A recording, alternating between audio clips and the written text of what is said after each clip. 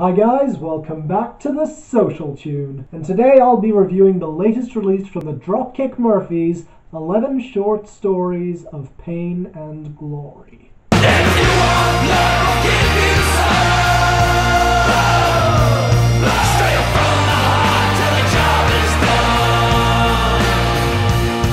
done. This is going to be a tricky review.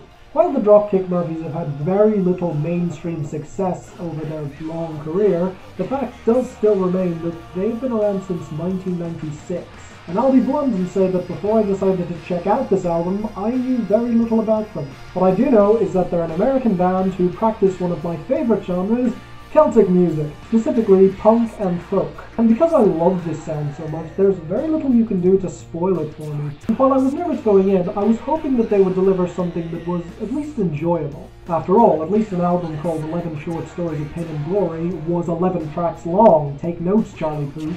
What I got was pretty much exactly what I expected. A defiantly solid record with a traditional sound which hasn't changed much over the past 2 decades. And as I expected, even though I can't say it's a classic or that it'll be one of my best albums of the year, I found this really enjoyable. And the big reason for that is the production on this album.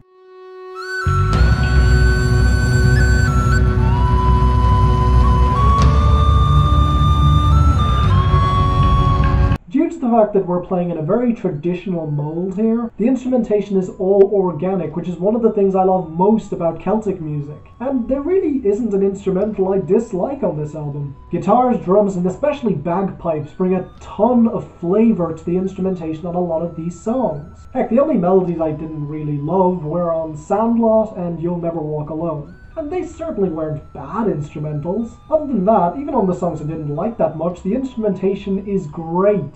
The opener, the Lonesome Boatman, is fantastic, despite it basically being a 2.5-minute instrumental track. Then you get the fast-paced guitars and the incredibly catchy chorus on Rebels with a Cause. But if you want the sound I love, look no further than I Had a Hat, which is even more fast-paced and could easily be the theme to a bar fight. It's insanely fun. Then you have Kick to the Curb with its great guitar solo, and 4:15:13 with its flutes and what I think is a ukulele. Even on songs like Blood and First Class Loser, where I'm not really wild about the lyrics, the instrumentation is great, especially the bagpipes on the former. But then again, instrumental pandering will only get you so far with me, so let's talk about the vocals. I'm a drinker, I'm a thinker, I'm a hero, I'm a zero, I'm a beggar, I'm a boss, I'm a chief. But we're all just people trying to make our way. Well, like I said, this album really isn't breaking any new ground. This is basically pub rock, lyrics and all. The delivery is a tad meat-headed, but it has some tongue-in-cheek moments. I appreciated the spoken word pieces on First Class Loser, or the unabashed sing-along choruses on You'll Never Walk Alone and the closer Until Next Time. And you're not going to get any fantastic vocal performances here, it's not really the right genre for that, but they do a solid job here. And on most of these tracks they have more than one singer, singing either in unison or opposite each other, which definitely adds some flavour to these tracks. In many ways, it's no different from the Dropkick Murphys' past releases. Although, to be honest, if you let a lot of people listen to this, in terms of its sound, it's much closer to Celtic rock than punk or folk. Until you take a look at the lyrics. So come on, Sally, what you gonna do? Break my heart and leave me for another fool. Despite what this album title says, there's very little pain to this project. In fact, the biggest example of them fighting the system in any way is on Blood, which is found to be one of the silliest, hammiest, and most over-the-top songs released this year. Rebels with a Cause would be more of a punk song if all the stories described in it didn't take place in the past and had no relation to the present. It just sounds like old men complaining about how much better they had it back in their day, while so much of the best of punk music was focused on the present. Although I'm personally quite glad not to hear yet another overly political album about how screwed America is nowadays. But even those complaints about the past are contradicted 2 songs later on Sandlot, where they're talking about how great everything was back in their day. There really isn't much of a thematic through line to this album, to be honest. First Class Loser is a song about an old bully getting his just desserts and our protagonist saying he wouldn't be sad if he died. And while a part of me doesn't condone violence, another part of me loves when people get their comeuppance from the underground, even if the chorus on that song is a little stilted. Then you have Paying My Way, which is probably the most generic track on this album, but then again I like the sound, so I can't really complain, even if it is a bit underwritten. Again, easily one of the best songs on this album, probably the best, is the riotous, fun, fast-paced song about a bar fight, I Had a Hat. Through the window, they both their cases shout. I had a hat when I came in, I hung it on the rack. And I'll have a hat when I go home.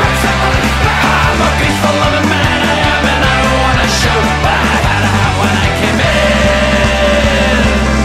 I'll have a hat when I go out. It's so energetic and detailed in its writing that I can't help but love it. And speaking of favourites, the bitter breakup song Kick to the Curb is also a ton of fun, proving once again that you don't have to be moody and dull to convey anger and frustration. And of course you have one of the best examples of solidarity that I've heard in a long time, 4/15/13, or the 15th of April 2013, which is about the Boston Marathon bombing that took place on the same date. The song takes the template of Alan Jackson's classic song Where Were You and makes it about a much smaller occurrence which still carries a lot of weight.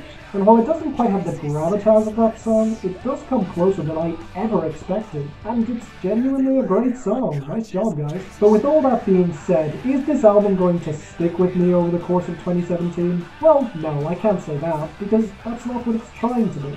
But I will say I was quite surprised with the replay value on some of these songs, and while I can't see myself returning to this album a lot as a whole, individual tracks are bound to stick with me. So although I struggled with this score a little bit, I'm going to give it a strong 7 out of 10. Dropkick Murphys, you gave me more than I expected, and I definitely commend you for it. Well done, and good luck be with you. And until the next time, it's farewell and not goodbye. And as for the rest of you, thank you very much for watching. Please post in the comments what you thought of this album. And if there are any other albums coming out in the next month, please post them in the comments so I can check them out and possibly review them. Next up, we have my new top 10, which you guys picked, so please subscribe so you don't miss a thing. And until then, I'm Finn, and this is The Social Tunes, signing off.